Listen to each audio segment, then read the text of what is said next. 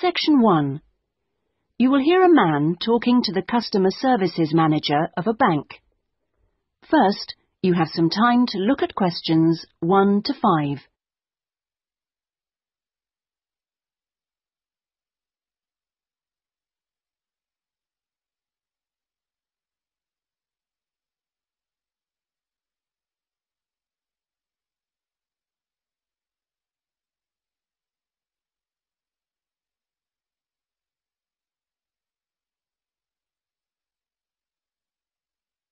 You will see that there is an example that has been done for you. On this occasion only, the conversation relating to this will be played first. The man wishes to apply for a current account, so current has been written in the space. Now we shall begin. You should answer the questions as you listen, because you will not hear the recording a second time. Listen carefully and answer questions 1 to 5. Good morning. I'd like to open a bank account, please. Certainly. If you'd like to take a seat, I'll just get some details from you. It won't take long. Thanks. Is it a current account or a deposit account you wanted? A current account? Right. I've got the application form here then. We have different types. I see you've got our leaflet there. I've decided on the one called Select. Right, that's fine. So, first of all, can I have your full name, please? Yes, it's Peter Hennis. That's P-I-E-T-E-R. Is it H-E-N-N-E-S?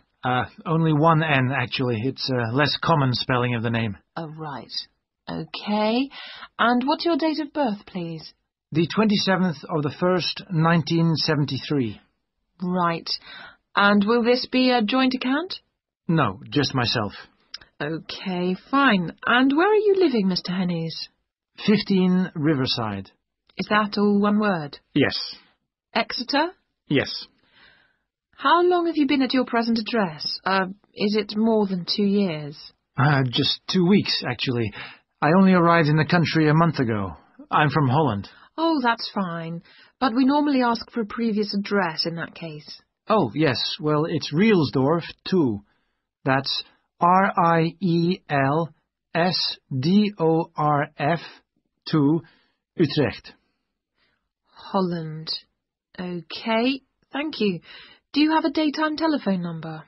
Yes, I think the number at my office is 606-295. Just a minute, I'd better check. Oh, no, sorry, 616. I'm not used to it yet. Would you like my home number, too? Yes, please. It's 796431. Are they both local numbers? Yes. Before you hear the rest of the conversation, you have some time to look at questions 6 to 10.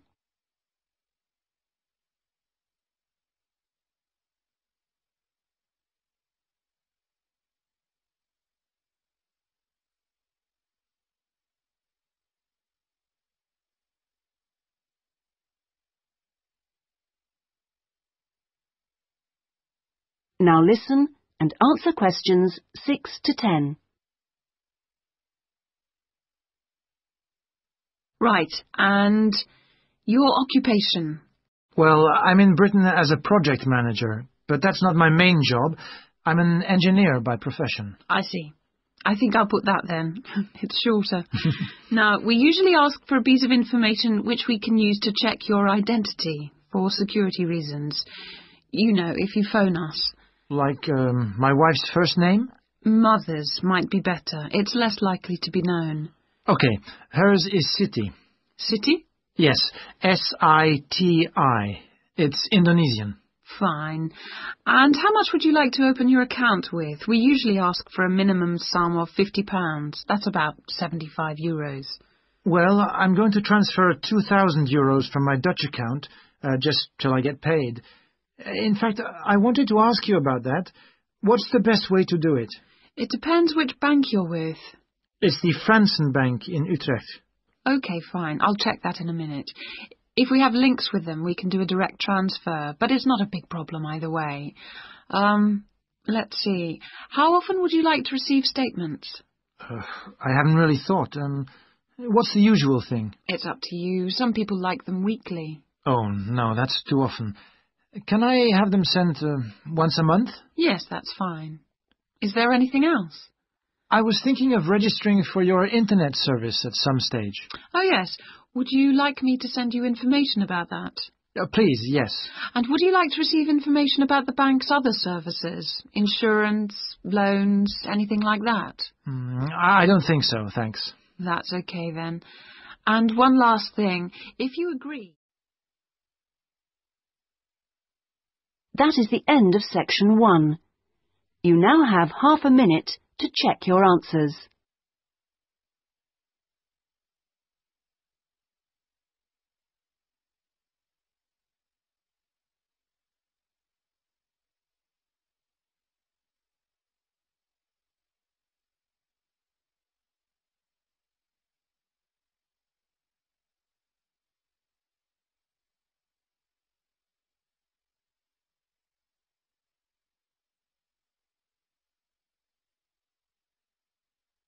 Now turn to section 2.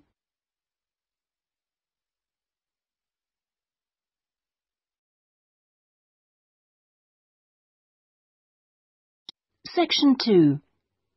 You will hear a guide giving visitors to a country house information about the house and gardens.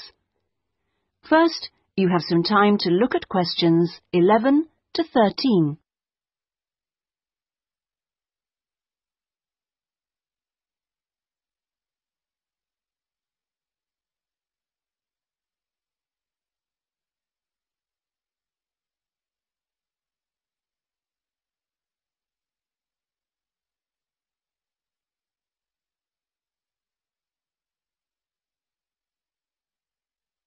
Now listen carefully and answer questions 11 to 13. Welcome, everybody, to the lovely house and gardens of Rosewood, once the home of the famous writer Sebastian George. He bought the house in 1902, although he had first seen it 2 years earlier. At that time, the owners let it out to a tenant because George was too slow making up his mind to buy it. When it came back on the market, there was no hesitation, and he bought it immediately for £9,300, even though the house had no bathroom, no running water upstairs, and no electricity. When he came here, he'd been married for 10 years. During that time, he'd become one of the most famous writers in the English-speaking world. His professional success was enormous, but his personal life wasn't as successful. He was no longer on speaking terms with his brother and had been devastated by the death at the age of 7 of his elder daughter, Josephine. Moving to Rosewood allowed the family to start a new life. George regarded Rosewood as a pure example of a traditional country house of this part of England and did some of his most successful writing here. The house and its grounds became the family haven and their escape to privacy and quiet. The walls and the mullioned windows were built of the local sandstone. The tiles on the roofs and the bricks of the chimney stack were baked from local clay, and the wooden structures inside came from oak trees which grow around here. Before you hear the rest of the talk, you have some time to look at questions 14 to 20.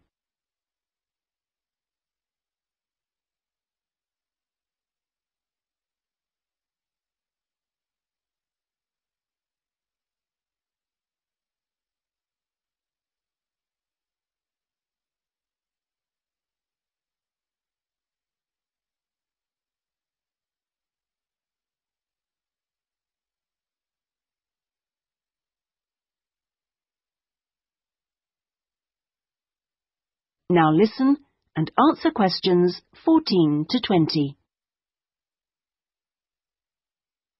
Now, please look at the map I've given you of the house and gardens. We're here at the information centre. Follow the path marked with the arrow, and the first area you come to is the orchard on your left. As you go further down the path, there's the kitchen garden on the right. And as you go round the first sharp corner, you will find to your left an area where different types of pear tree have been planted, as well as some lovely flowers. And this is known as Pear Alley, designed by George himself. Next to this is the greenhouse, where some exotic plants and fruits are grown.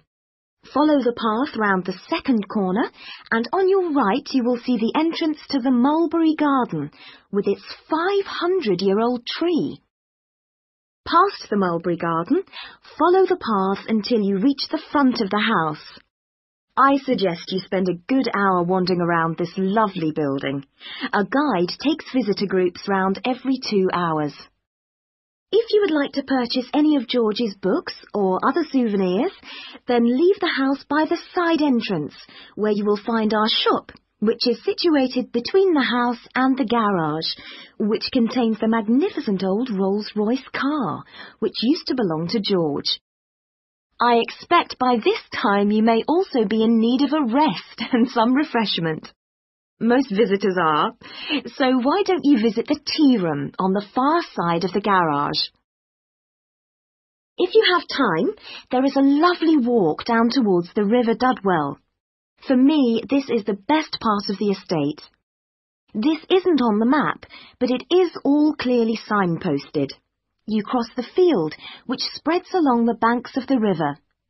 In spring, this area is well worth a visit. Spend a minute or two watching the water pass by underneath as you cross the footbridge, and then continue along the river walk through the woodland. On a hot summer's day, the trees along this path provide welcome shade. Eventually, you come to the watermill, which used to provide the electricity for the house, only about 4 hours every evening in George's time. And finally, for those of you who would like to see stunning views of the surrounding countryside and who are a little bit more energetic, when you return from the mill, take the first turning on your left and climb up to the viewpoint. You won't regret it. Enjoy your visit. That is the end of section 2. You now have half a minute to check your answers.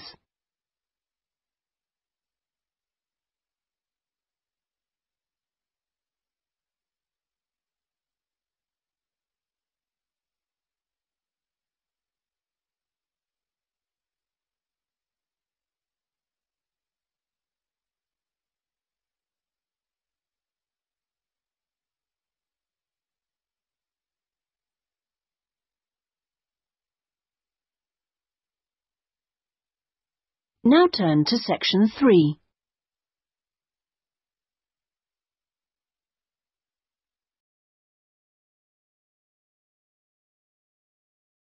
Section 3. You will hear 2 students, Jack and Lucy, discussing a marketing assignment they are working on together. First, you have some time to look at questions 21 to 24.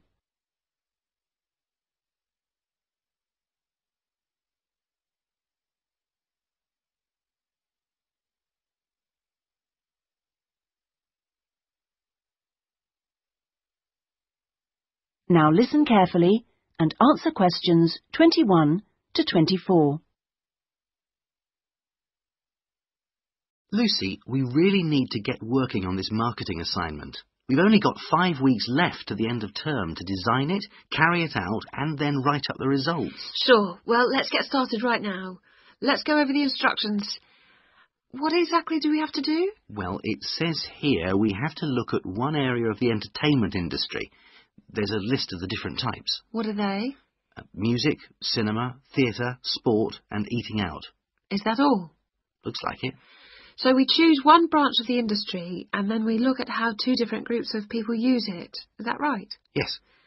And do we have to use any particular method to get our data? Can we mail out a questionnaire or do face-to-face interviews or maybe even observations? Well, actually, it looks like we don't have a choice. We have to do telephone interviews. OK, so at least we don't have to waste time deciding between the different methods. Yeah, that's right. Oh, and the other requirement is the number of interviewees. Not too many, I hope. 10?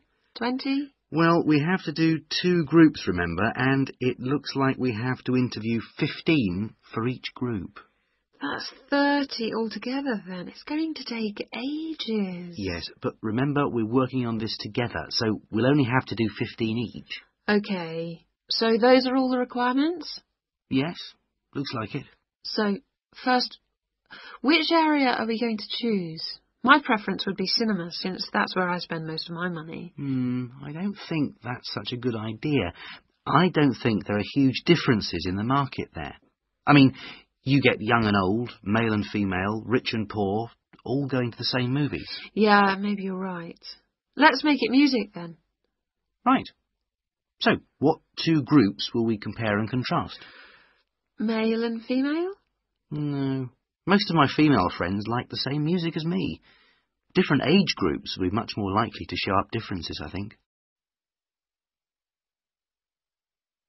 Before you hear the rest of the discussion, you have some time to look at questions 25 to 30.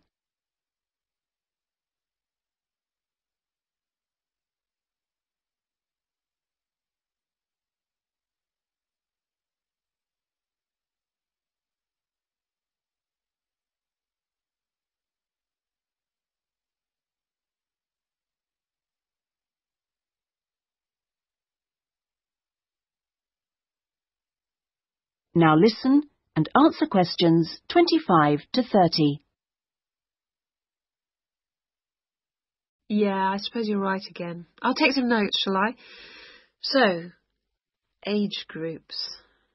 Well, what do you think? Maybe 25 or under for one group and 45 or over for the other group? That should show up differences. Right. OK, next. How about the kind of music they like? Let's give them some choices and then we can just tick boxes.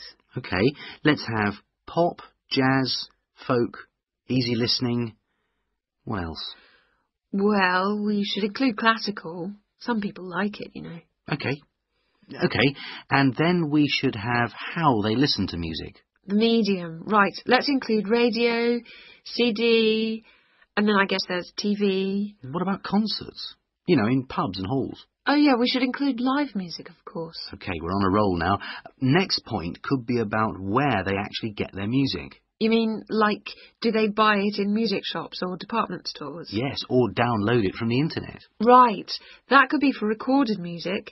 Then we need another section for live music. Where do they go for that? OK, let's say disco, pub, club, concert hall. Or opera house. And I guess we should include karaoke bars. Not many of them in this city. OK, we'll leave that out then. So what's left to do? That's it. Well, now we can make a timescale for doing it. That is the end of section 3. You now have half a minute to check your answers.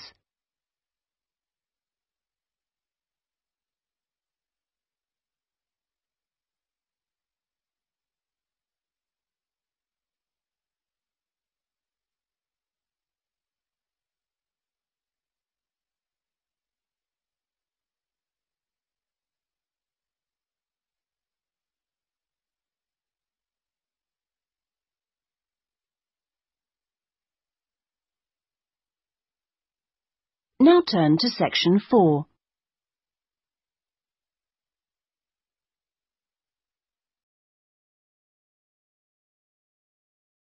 Section 4.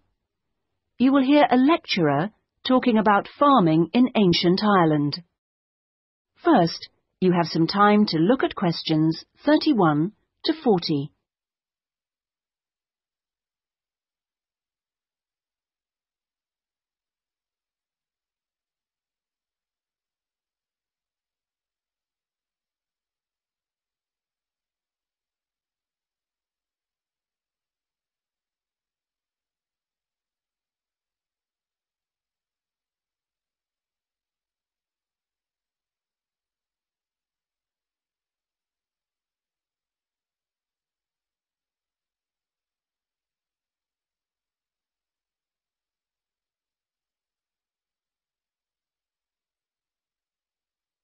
Now listen carefully and answer questions 31 to 40. Good morning, everyone. Last week we were looking at the hunter-gatherers in Ireland, across the Irish Sea from England. Today we're going to move on to the period between 4,000 and 6,000 years ago, known as the Neolithic period, which is when a total farming economy was introduced in Ireland. Now, there are several hypotheses about the origins of the first Neolithic settlers in Ireland, but most of these contain problems. For instance, there are considerable archaeological difficulties about the theory that they came from England. The evidence doesn't really add up. But there are even greater practical problems about the theory that they came directly from continental Europe. For one thing, it's not clear just how sufficient numbers of men and women could have been transported to Ireland to establish a viable population. As you know, the hunter-gatherer economy which existed beforehand was based on small, scattered groups. The farming economy would almost certainly have required much larger communities to do all the work needed to plant and tend sufficient crops to sustain them through the year. The early farmers kept various animals, including cattle and sheep. There's also evidence of pigs, but it is possible that these could have been descended from the native wild species. Now, we know from modern farming that if the level of breeding stock falls below about 300 females, the future of the species locally is at risk. So we must assume that from the beginnings of Neolithic farming, the number of breeding sheep would have considerably exceeded 300, and the national cattle herd must have been of a similar size. The question is how these were brought to the area and where they came from. It's usually suggested that the Neolithic settlers used skin-covered boats to transport livestock, but this method would have severely restricted the range of the colonizing fleets. The sheer volume of animal transport necessary means it's unlikely that this livestock could have been brought from anywhere further than England. What about crops? Well, two main cereal crops were introduced to Ireland during this time, wheat and barley, both in several varieties. The main evidence for their presence consists of impressions on pottery, where a cereal grain accidentally became embedded in the surface of a pot before it was fired. The grain itself was destroyed by the firing, but it left an impression on the pot which could be studied and identified by botanists.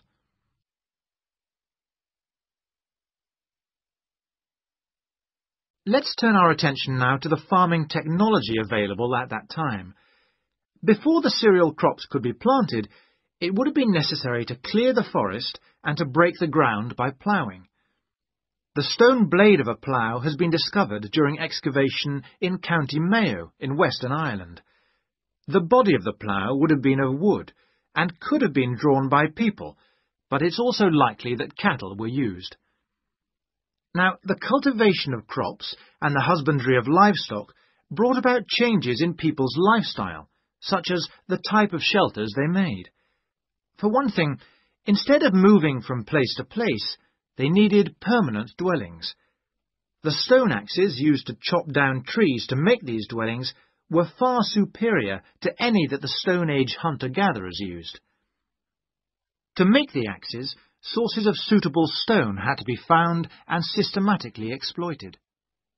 These so-called axe factories were really quarries rather than factories, as the manufacture of the axes wasn't regularly performed on the quarry site.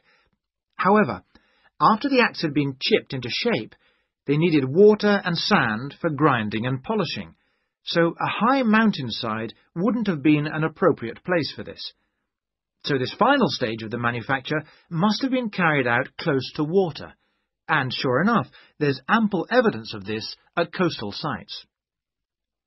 Now, it's clear that these Neolithic axes were transported all over Ireland, as well as to Scotland and the south of England. It's not really surprising that axes from axe factories in England have also been found in Ireland. At the very least, this indicates that there was a link between the two islands during that period. One of the most useful innovations of the colonizers was pottery making, which was quite unknown to Irish hunter-gatherers. The pottery was probably made by shaping clay into a ball with the hand, and then hollowing it until the walls were the right thickness. After firing, the outside was often polished. This would have helped the pots to retain water, as they weren't glazed.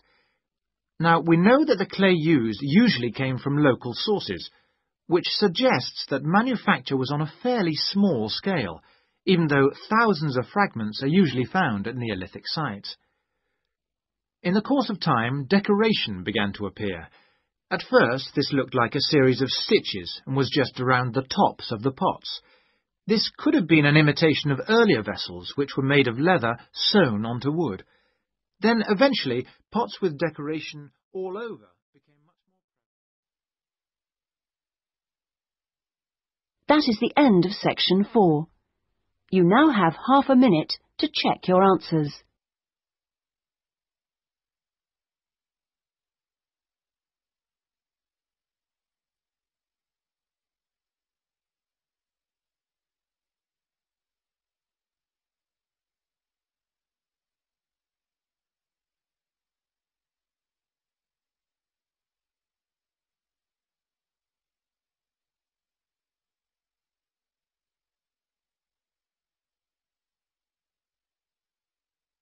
That is the end of the listening test.